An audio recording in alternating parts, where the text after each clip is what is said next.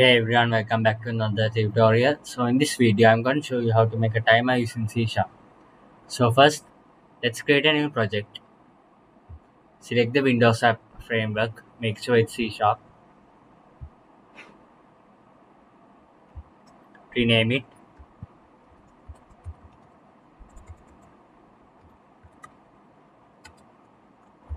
So the first thing we're going to need is a label. So go to your toolbox and search for a label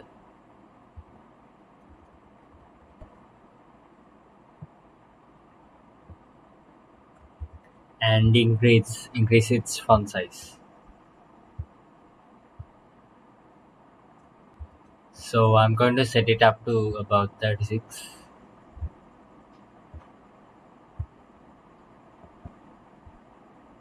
Next thing we're going to do is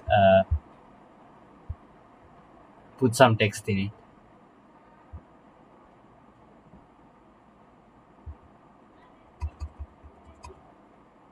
Put two zeros in it. Next, we're going to need three buttons. So drag a button up here. Copy it and paste it two more times. Align it.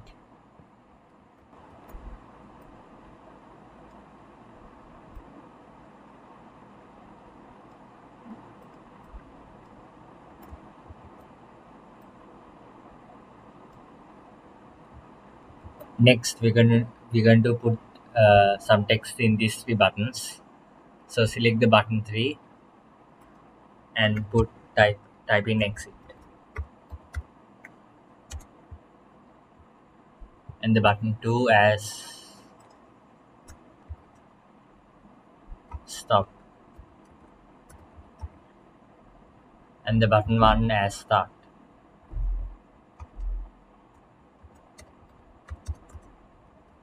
Next, we're going to rename the buttons.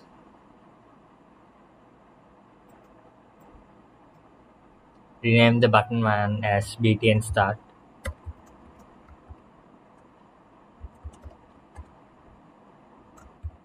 and the button 2 as BTN stop.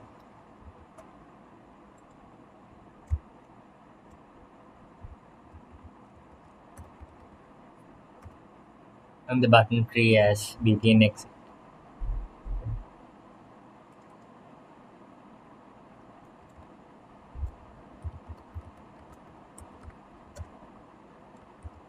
Next, we're going to need the timer. So go to your toolbox, search timer,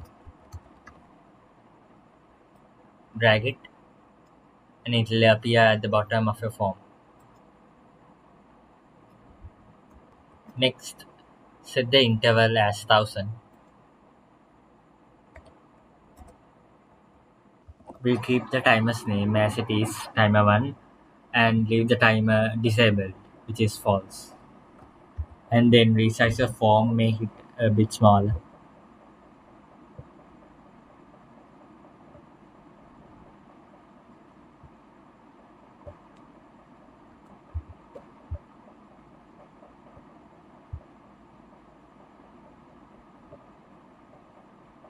We write the code.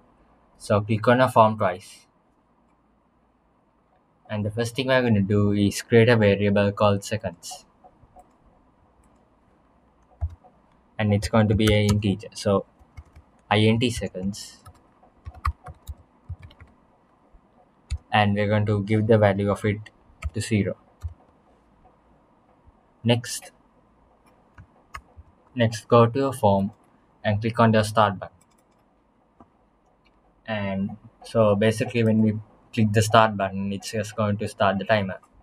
So timer 1.start.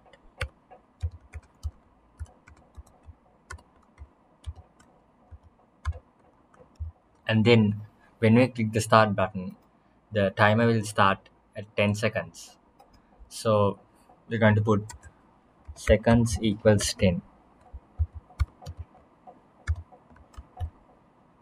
Next, go to your form and click the stop button twice. So as you can guess, when you click the stop button, it's just going to stop the timer. So timer 1.stop.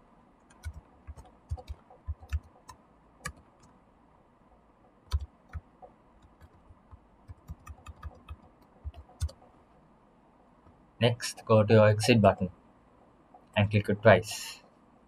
And this is just going to exit out of the application.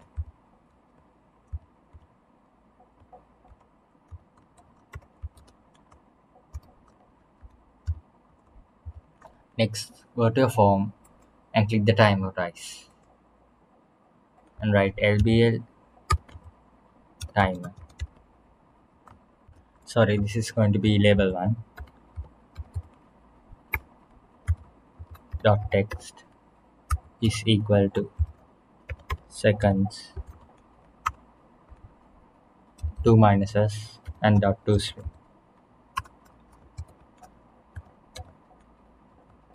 So basically what this does is we're going to make the timer equal to the label. That means this label. So as you know, it will just show the timer and count it down.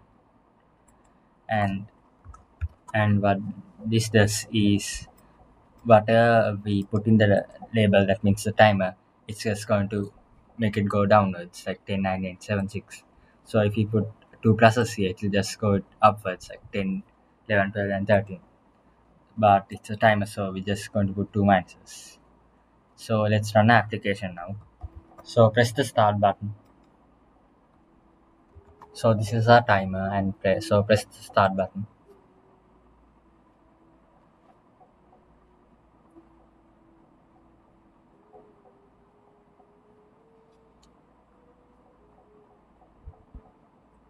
So as you can see, there's a little problem.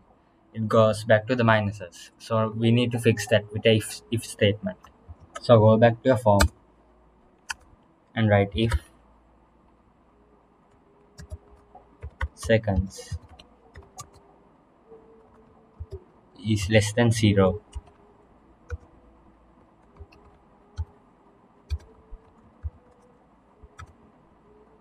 timer.stop.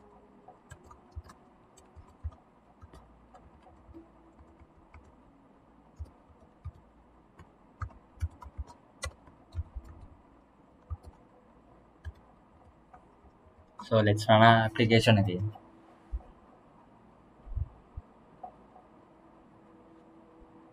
And press start.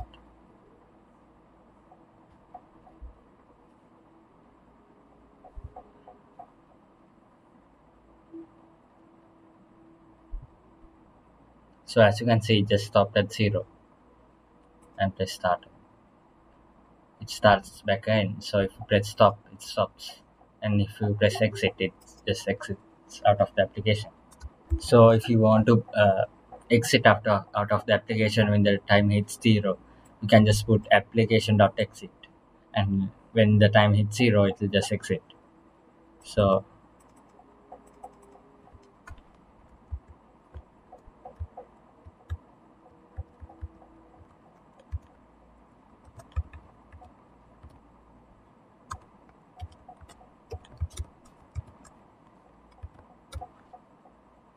and stop.